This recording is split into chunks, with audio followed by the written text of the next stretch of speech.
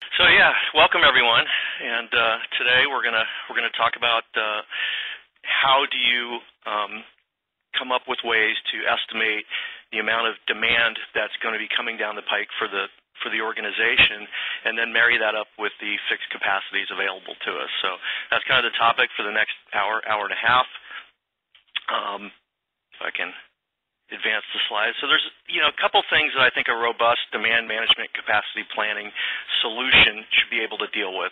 So these are sort of the key things we'll be talking about over the next hour.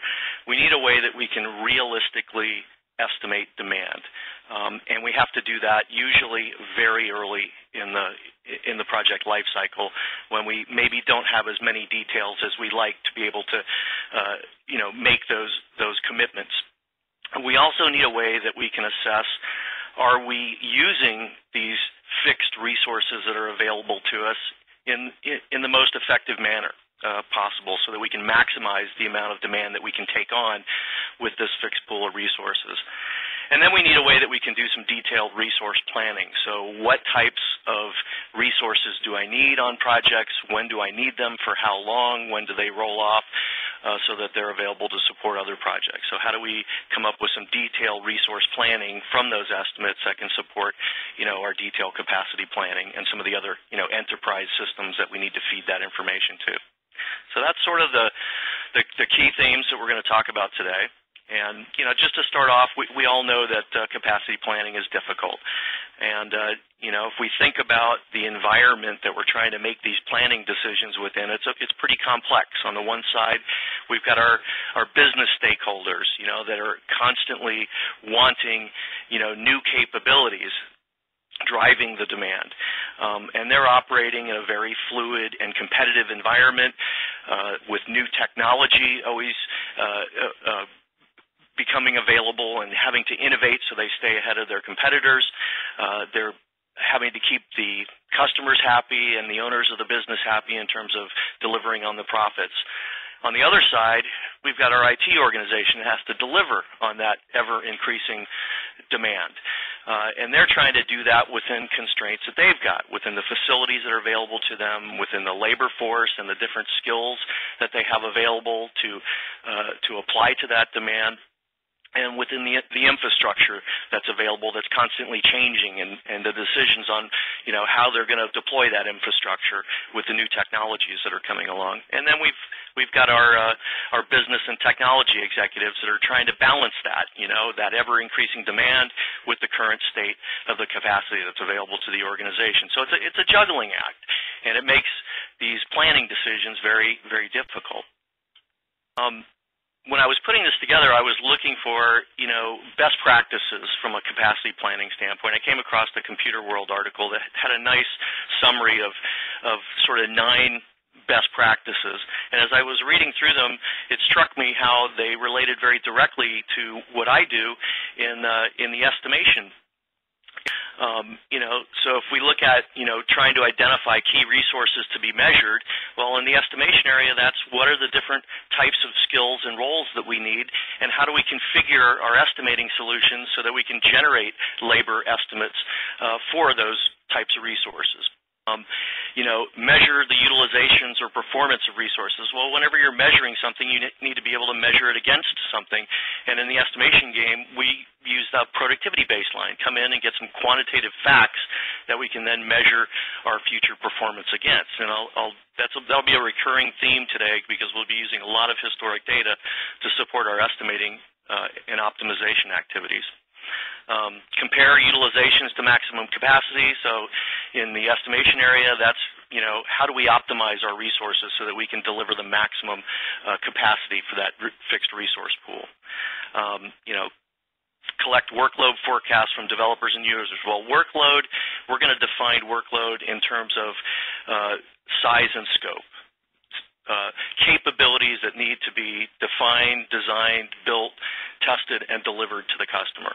So how do we define that workload in terms of some size and scope metrics, and then how do we use that to drive our estimates for how long it should take and how much effort we're going to need, and different scenarios that we might want to entertain.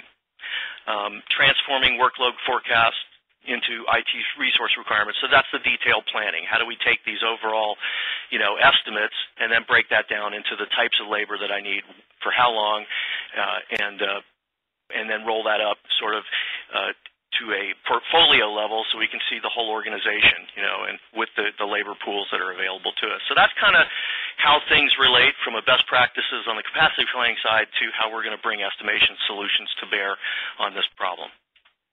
So, to just summarize, why has it been so difficult? We've got this insatiable, business stakeholder demand for new capabilities. In many cases, we don't have good ways to be able to estimate that demand, and that limits our ability to negotiate with those stakeholders. And if we can't estimate, then obviously it's difficult to predict the types of labor that I'm going to need. And then, as we know, things change in the portfolio on a daily basis, so how do we keep up with the dynamics of being able to reprioritize projects, and what does that do to our ability to deliver within the resource constraints that we've got in the organization? So, that's why it's challenging. What are some solutions that we can bring to bear to make it better? So one of the things we have to be able to do is come up with a way that we can realistically estimate the demand. This is all about what we would like versus what's possible. So early on, when we're talking about capabilities on the business side, they're usually talking about things that they would like to have happen, capabilities they would like within desired timeframes, within desired budgets, and it's our responsibility to then take that, marry it up with some facts, and see what's possible and how far apart are they. The types of facts that we need to bring to bear, we need some way that we can measure size and scope. The work that represents the demand that the business is asking for, and that's not effort. We're going to define those in terms of scope-based measures, things that we have to actually, define, build, and implement for our business stakeholders. We need to understand how productive we're likely to be at doing that work, and we need to know, the availability of the labor force that we've got to attack that demand. It might be useful to take and talk a little bit about accuracy. That's sort of the bane of estimation is, how accurate are the estimates and how accurate do they need to be when we need to use them to make business decisions.